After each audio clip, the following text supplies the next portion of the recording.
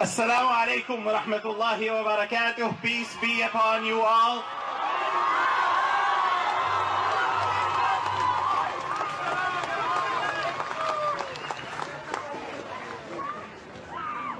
On behalf of the Council of Imams, on behalf of faith leaders of the Muslim community, share with you this message that Black Lives Matter.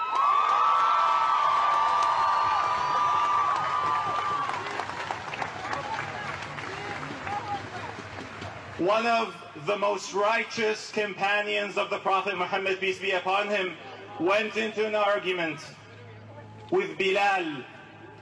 May Allah be pleased with Bilal, one of the most righteous, one of the most strongest black Muslim activists who stood up for the truth. That word, I can't breathe. We heard it in our Islamic literature. He's the first to be choked and to say these words because of his skin, because of his faith, because of his background. We reject oppression in all forms.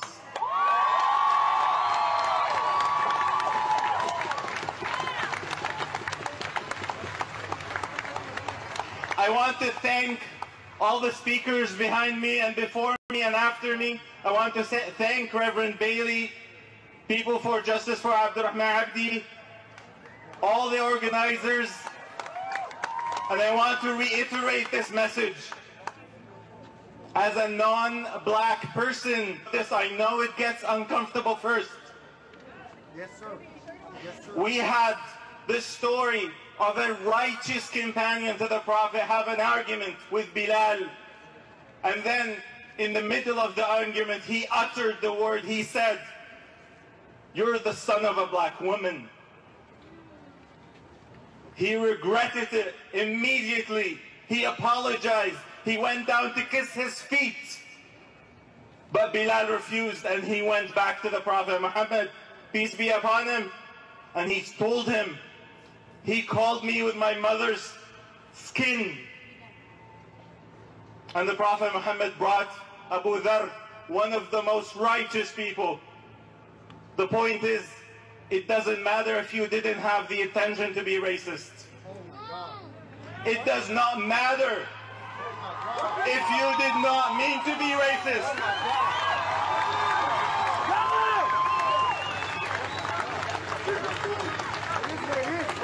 He said, إِنَّكَ امْرُؤٌ فِيكَ جَاهِلِيَّةٌ. You are a man who's still clinging to ignorance.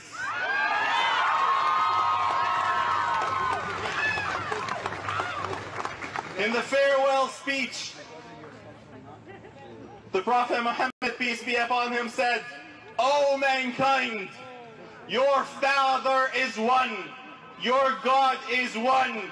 No white man is better than a black man. No black man is better than a white man. No Arab is better than non-Arab. No non-Arab is better than Arab. The most noble are the most righteous. The most noble in the sight of God are those who are the most righteous." This is a message we have to talk about it.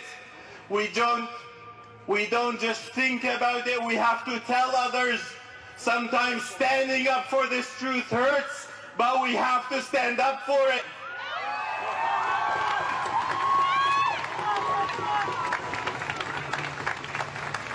I speak on behalf of our own Muslim communities and I say, until today, racism exists and we have to fight it.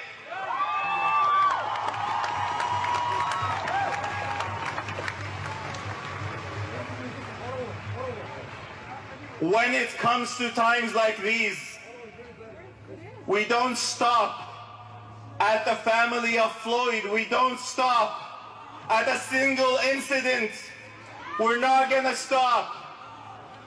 Every day there is another Floyd, whether they're black, Aboriginal, Muslim, Jewish, whatever it is, we must stand together against all oppression.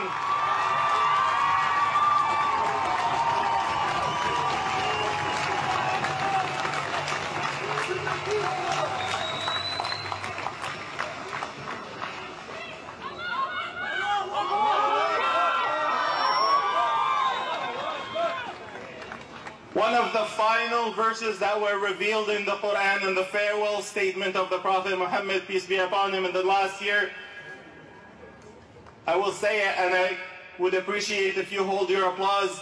أعوذ بالله من الشيطان الرجيم يا أيها الناس إنا خلقناكم من ذكر وأنثى. O mankind, we have created you from a single male and a single female. وَجَعَلْنَاكُمْ شُعُوبًا وَقَبَائِلَ لِتَعَارَفُوا. And we have diversified you into nations and people so that you may know one another. إِنَّ أَكْرَمَكُمْ عِنْدَ اللَّهِ أَتْقَاكُمْ. إِنَّ أَكْرَمَكُمْ عِنْدَ اللَّهِ أَتْقَاكُمْ. The most pious in the sight of God, the most noble in the sight of God, is the most righteous amongst you. Indeed, God is all hearing and all seeing. Thank you very much.